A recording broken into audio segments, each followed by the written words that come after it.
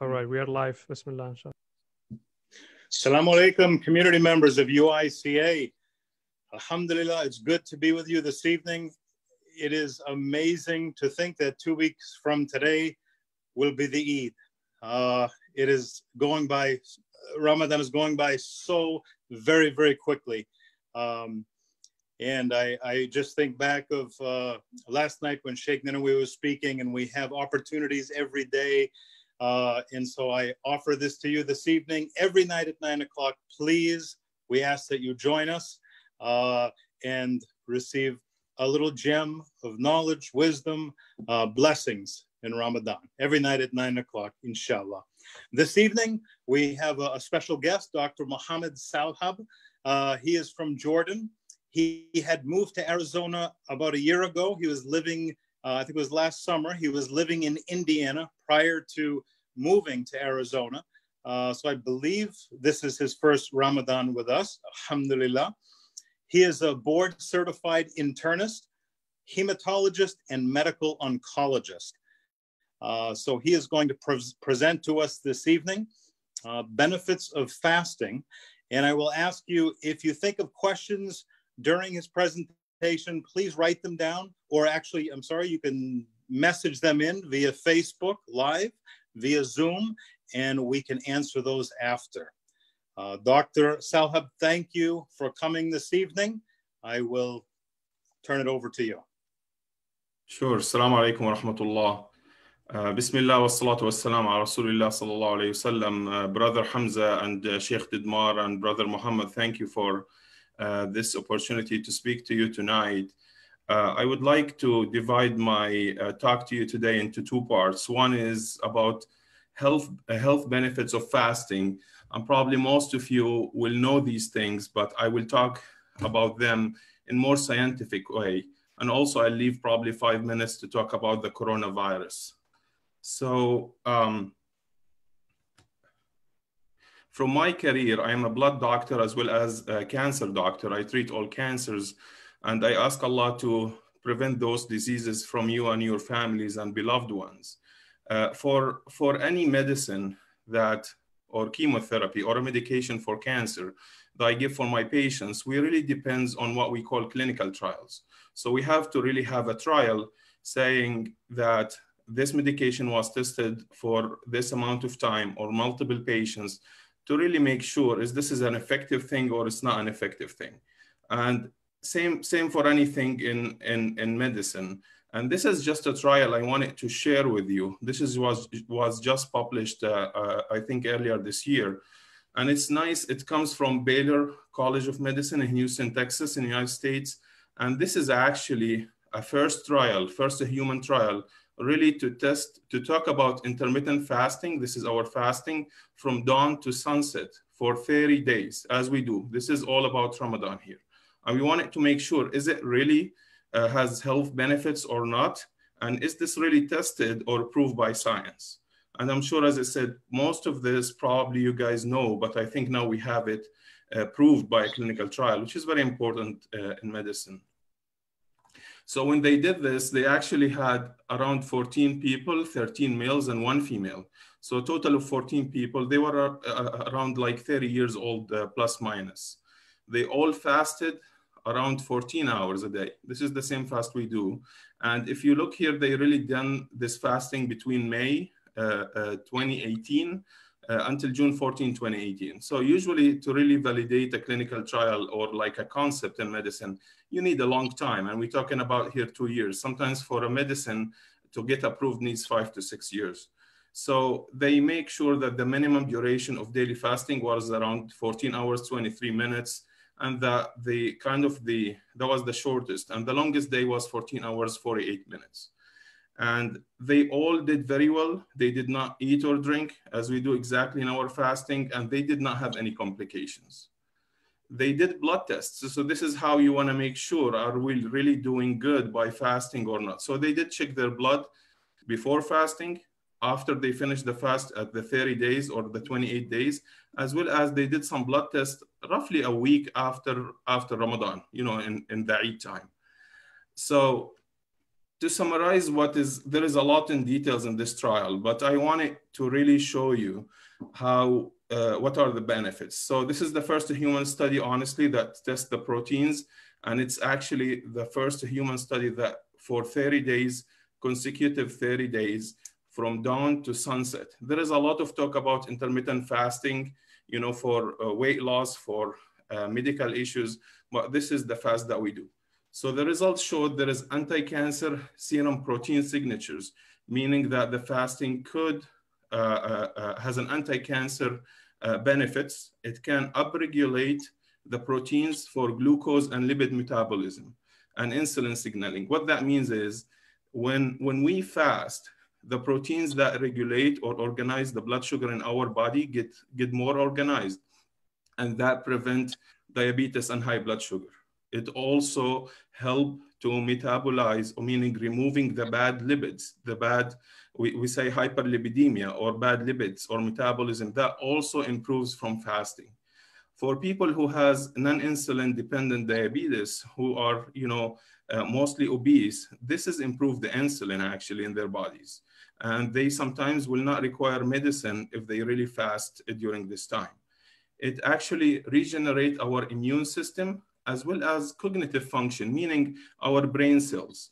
So what happens is immune system and also our brain functionality depends mainly on the glucose. And when we have less amount of glucose during the fasting, that subhanAllah lead to our brain cells, immune system to regenerate. So you're kind of refreshing your cells with a brand new cells to really help you fight infections and also give you a better brain and help you with memory. And again, it protect against cancer. So how they test that? So during the blood work that they did before the fasting, after the 30 days, as well as the week after, they tested some of the proteins that works or stops the bad cells or the cancer cells. So in my field, I always tell my patients, cancer is exactly your normal cells that they grow crazy. Those cells are growing crazy and they deceive the body, letting the body know that we are normal, please do not attack us. And they actually turn off the immune system. So what happened, this is when the immune system turns off, we have the cancer cells start to grow, and this is how patients get cancer. So subhanAllah, the fasting, those proteins that actually stopped during the cancer growth, actually they will not stop, meaning that the body immune system will stay activated and actually will prevent some of the cancers.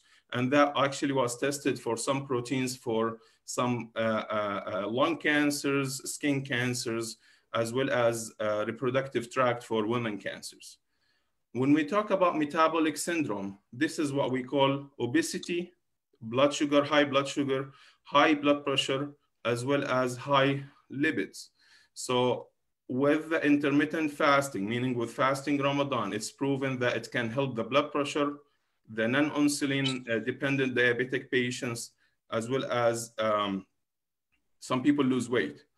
And which is nice to actually find about this study, especially with this time, it also decreases the inflammations, infections. So if a person is sick, actually, again, the immune system will regenerate because of the intermittent fasting. So you'll have more fresh, more potent, more strong immune cells that really could fight infections, could fight bad cells in the body. And this is, subhanAllah, comes from fasting.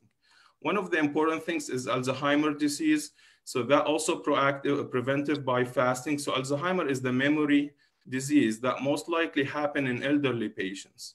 So fasting, people who fast, hopefully the chances of them getting Alzheimer's disease is less. And the other thing, what we call neuropsychiatric disorders, again, brain diseases as well as mood diseases. And subhanAllah, I'm coming from an Islamic country, and in general, the rate of mood diseases and brain diseases are less compared to other countries. I'm hoping this is the reason. I mean, sometimes it's underreported because of cultural issues, but I think honestly, this is the reason behind it, why we have less Alzheimer's disease in general, as well as less mood problems. And subhanAllah, it's all connected to fasting, to reading Quran and other things here. I wanted to stress on two things in this study so we do not have like bias, what we say, oh, people actually did not eat too much or they were on calorie restrictions. That's why they got the benefits. So they made sure those 14 people, they have no calorie restrictions and none of them really significantly has any weight loss. So you should not lose weight really to get the benefits of what we talked about. You should not, like we all try to watch what we eat, but in Ramadan, sometimes on iftar you eat without watching till you full and you stop. So they made sure those people in the study, they did not even watch what they eat, which is a good thing, telling you that, you know, normal person fasting from dawn to sunset, 30 days, these are the benefits. I'm sure we know about these benefits from before, but this is honestly a trial that it showed proteins in the blood that has benefits, and this is kind of a proven. Subhanallah, Rasul Sallallahu Alaihi Wasallam said this more than 1400 years ago, Sumu tasihhu. And this is how, if you fast, your body gets stronger and you can get benefit from fasting. And I'm not saying that people who are sick should fast, but this is kind of the benefits of in general.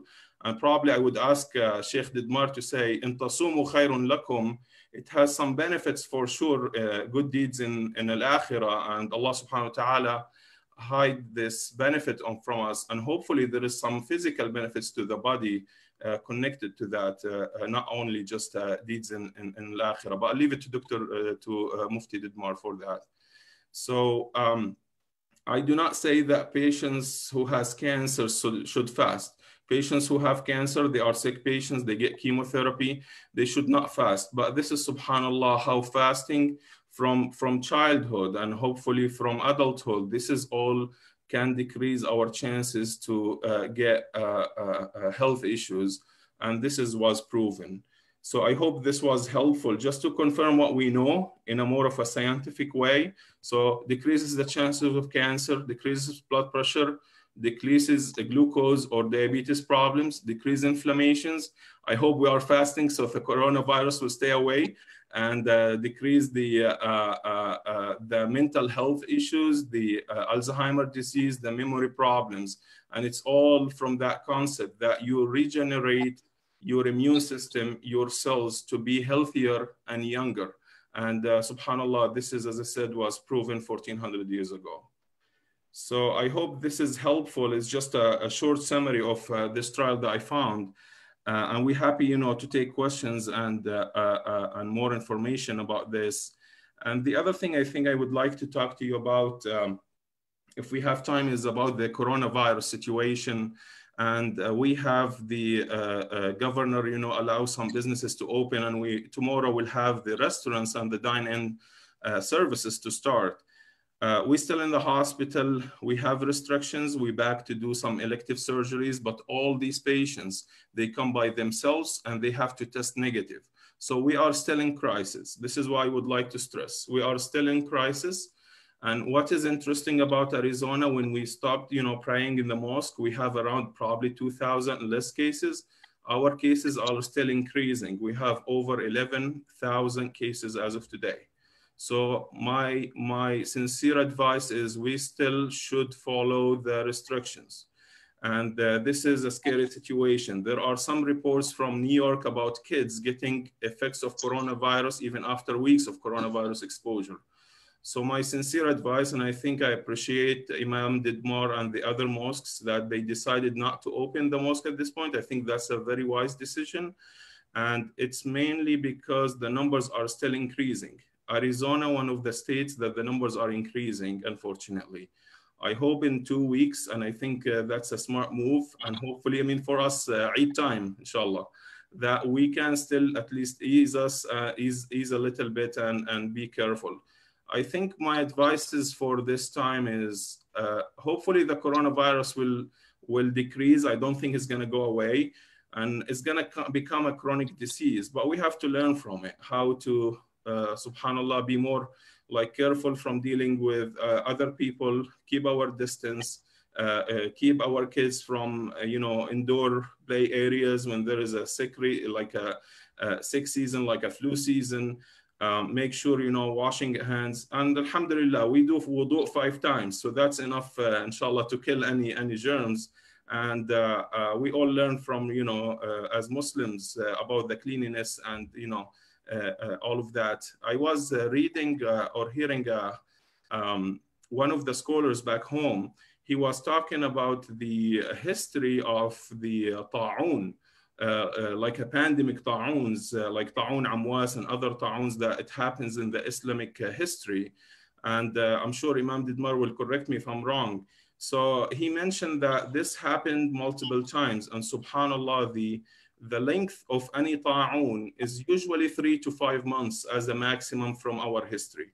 So hopefully the max is 5 months, then our body will develop some antibodies to ease up the infection, hopefully. So the human body can accommodate with multiple viruses and infections, and I'm hopeful that all of us will start to develop some forms of antibody. It's a matter we should be patient. We should not we should not take our kids to grocery stores. I think we still should be very careful. I think it's still the time that in Arizona the cases are increasing. We should be more careful. I think we've not been eating outside for the last 6-8 weeks. It's okay for 2-3 additional weeks. And the good thing, there are no schools, and I think that is also a smart move. That's all. This is my opinion. We respect everyone's opinion in this, but we should be careful. And my advice to my brothers and sisters, sabr for another couple weeks. Hopefully things will have a better view of what's happening with the coronavirus situation. Jazakallah khair, Dr. Salhab. This is amazing information. Very, very good. I actually would be interested. I don't know if this is a study that could actually be read online, if it's been posted online, if you might be able to send the link to me. If the community has interest, I could post it for them. I enjoy reading things like that. So especially where this has the connection, alhamdulillah, to Islam, it's very beautiful. Very, very good to have that insight. Let's see if we have any questions. Brother Muhammad, do we have anything on Zoom? Jazakumullah khair. I don't see any question on Zoom as of now. And do we have anything on Facebook? No, as of now, no questions. Okay. Well, I actually came up with 2 questions then, so if you don't mind. Please. So physiologically speaking, if we overeat at iftar, does that erase any of the benefits that possibly we gained while we were fasting? Okay.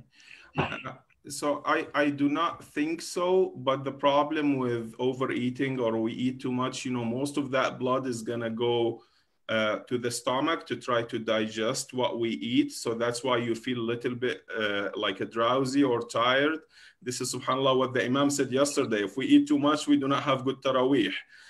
So I do not think it is connected much to the fasting, because we have to eat during, after Maghrib till Fajr. We have to rebuild our bodies, especially with hydration and food. But I do not think the overeating will decrease the benefits of fasting. Okay. Just make us tired. Yes. Okay. Sleepy. Another question that I had is, so you would say that during fasting, the body becomes stronger. Would you say that? Yes. So the cells got regeneration. That doesn't mean that, I think we all feel weak, tired, dehydrated, but this is part of it. But I think the cells, the older cells will die, then that will allow younger cells to generate and build a new immune system in a way. Instead of, think about it that it's like you have less people to fight, but what should you do? So you get more people to fight in the army. So the body will regenerate more cells, so it will become stronger. Yes, we feel, weak or dehydrated, but, once we eat, we have that strength right away, subhanAllah. So yes, in general, our immune system should get stronger during fasting. and the way actually it was tested, actually fasting the whole month. So because to generate cells, you do not need only 24 hours. So that is an ongoing process. Subhanallah, I mean, we don't know what's the hikmah behind, fasting a whole month, why it's not 2 months or why it's not 14 days. I'm not sure about that, but subhanallah, this is like 30 days. And this is the benefits of it. So I think it's an accumulated benefit. It's not like fasting a day or two. I'm sure there is benefits of fasting here and there, but when you fast the consecutive days, as it's in the trial, like 30 days back to back, this is where you get the maximum benefit. Alhamdulillah. And you answered the second part of my question was, so if it does make the body stronger, does it actually boost the immune system? And you answered that. So that actually possibly alleviates some of the maybe some of the anxieties that some of our brothers and sisters might have in regards to fasting during the coronavirus, that the fasting actually strengthens the body and builds the immune system, strengthens the immune system. So, alhamdulillah, Allah knows best, but it's a good time to fast. Absolutely. SubhanAllah, it's a good timing. And hopefully by the Eid time is going to be also a good time too. MashaAllah. Brother Hamza, can you hear me? Yes. Yes, thank you so much for interviewing Dr. Muhammad. Dr. Muhammad, thank you so much for the beautiful advice and the information that you shared with the community. That's amazing. Inshallah, we'll share it with everybody. I just had a quick question. When it comes to bloating, it happens in Ramadan to a lot of people. Can you maybe give us an advice of what to do in order to stay away from bloating? That's one. And the other thing that I wanted to mention is, during about 2 hours before eating iftar or at night, when I do when I do walking at night, subhanallah, I can, I do feel that energy. I do feel like it's a strange kind of power that comes to you, and maybe that's, I'm just assuming, and probably it's a question, is that like kind of a part of that rejuvenation, or how do you call it in medical terms? No, I hear you. You mean like you get stronger. I think that part of it, that most of our blood will go to the stomach, the intestine area when we eat. So you'll feel that tired and sleepiness. But 2 hours after you eat, you'll have that blood goes back more to the brain and other organs. So you'll feel you have a little bit more energy. I think that's like what's the physiology behind it.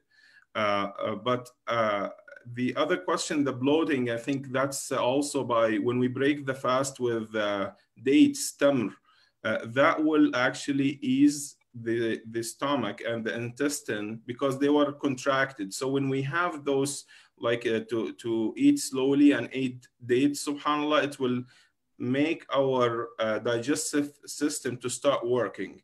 And it also has to do with the amount of food that what we eat. So the bloating is just because all the digestive system is all contracted, means there was no food in it. And when you start putting food in it, it's just going to take some time. It's a lazy system, but it takes some time to work again. Especially the fasting now is at least 14 hours. So it's a long time.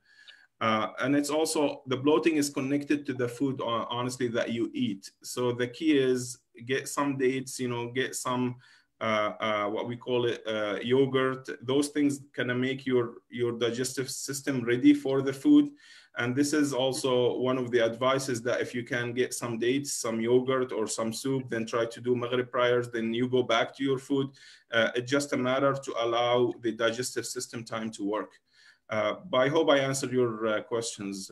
Thank you so much. And that is, as a matter of fact, that is the sunnah, to eat some dates and something very small, and then do the prayer, and then after that you can eat the normal meal. Thank you, Dr. Muhammad. Barakallah feek. Jazakallah khair. Brother Hamza, we got a question from Facebook. Okay. This brother wants to know, what's the required age for kids to start fasting? So I'll leave it for Imam Didmar. I mean, I think that from my end, the simple answer would be when they really can fast without danger to their health, right?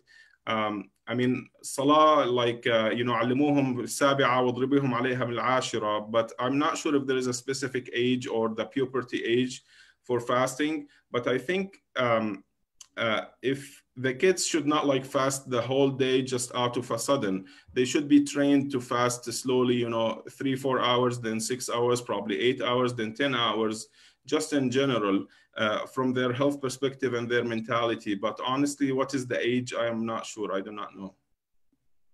You said it correct, Dr. Muhammad. After the age of puberty, they become responsible. But yeah, before the age of puberty, they should be trained and fast some hours during the day.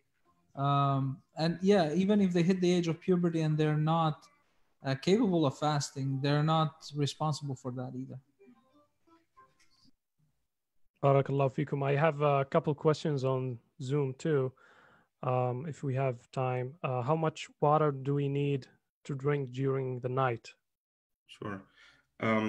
So I can see here like 16 oz is 500 ml.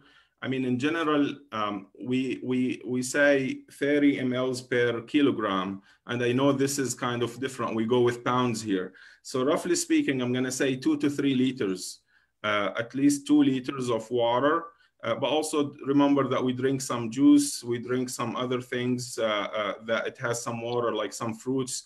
These things has water, but at least 2 liters to prevent dehydration and to prevent like kidney stones and other things. And depends, you know, smaller people and larger people. It really goes by the weight in general. But I would say at least 2 liters of water. Jazakumullah khair. Do we need to avoid any specific food between Maghrib and Fajr? I mean, in general, from like a personal experience and in general, the spicy food does not sit well with Ramadan. This is my impression. I think it makes you more thirsty and you can get a lot of cramps. And this is honestly a case with more of a spicy food. But some people has different tolerance to that. And I feel the greasy fried food is not a well set for Ramadan. Those are like more of the food that could affect the digestive system in a way that makes a lot of cramps and also keep you more thirsty. So probably try to avoid them during the Ramadan time. Barakallah feek. Can someone recently recovered from the COVID fast? Sure. So that's a very good question, actually. I get asked also patients who are on chemotherapy when we can restart their chemotherapy or their treatments. So there is no specific answer, but even us as healthcare providers, they tell us if you get COVID, 3 days without symptoms, then get back to work. But what I would say is probably a week from the last symptom, 1 week from the last fever, from the last cough, from the last sneeze. If you are feeling well, strong enough, probably go ahead and fast. There are some physicians says 1 to 2 weeks, and this is on the medicine part. I try to use the 2 weeks just to be safer. But I think you as a patient, you'll know your body and how strong you are. But probably wait at least a week from the last symptom to try to fast. Jazakumullah khair. I have one last question and we wrap it up, inshallah. People who are exposed to COVID patients but not feeling any symptoms, should they fast? I think all the COVID situation goes by symptoms because we might be carriers to multiple diseases and we do not feel them. So if you are a carrier for a disease, but you're not suffering from the disease, I'm not sure if there is a rukhsa for iftar. But the other part of it is your health is going to be deteriorated if you fast. I mean, the answer of this is hard to say because we do not know much about the COVID situation yet. But I would say if you have if you are with COVID-19 patients, you started to have symptoms, you should probably break your fast, make sure you're feeling okay, then probably fast back again if things are okay. But if you are asymptomatic, you feel okay, just, I think keep going with your fast. We started to test our antibodies these days. I personally have my blood drawn last week, so I'm still waiting on the results to make sure if we have any immunity for the COVID-19 from just exposure. I never have symptoms, so there are some tools now to know if, especially in the healthcare worker, if you got exposed or not. But I think as long as you're asymptomatic, you feel well, just the general idea, probably fast. Jazakumullah khair. The mic is yours, Brother Hamza. Right. I want to thank everybody in the community for tuning in tonight and hearing Dr. Salhab. And Doctor, I thank you so much for coming on. Jazakallah khair. And Assalamu alaikum. Alaikum assalam. Jazakumullah khair. Ramadan Mubarak.